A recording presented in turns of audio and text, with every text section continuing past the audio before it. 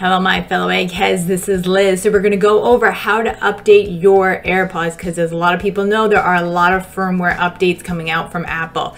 So let's get straight to it. So the first thing you're going to do is make sure your iPhone is up to date with the latest version of iOS. And you do this by going to your general settings, hitting about, and then you're going to select the iOS version.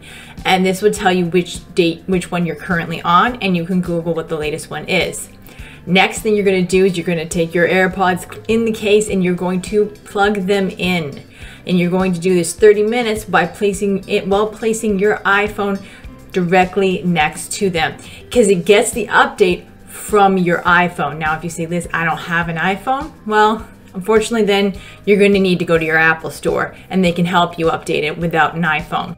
Now, to check to make sure your AirPods are up to date, the next thing you can do is you can go into your Bluetooth settings, select your AirPods, and then if you select that little I next to those AirPods, it will tell you what your firmware is. So you can see whether or not you are up to the latest version. So it's really that simple. It's not too complicated. That's why I didn't make a really long tutorial because there's no need for one.